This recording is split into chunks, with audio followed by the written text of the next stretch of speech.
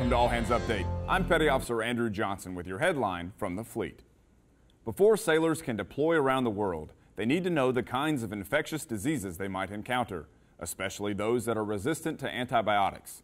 To learn more about how to treat these diseases, U.S. Naval Research Laboratory scientists recently conducted tests on 50 known drug-resistant diseases and infections in a satellite lab in Cambodia.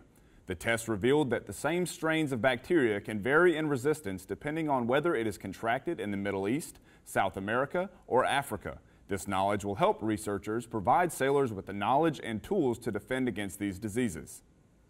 You can read more about this story at nrl.navy.mil. From All Hands Update, thanks for watching.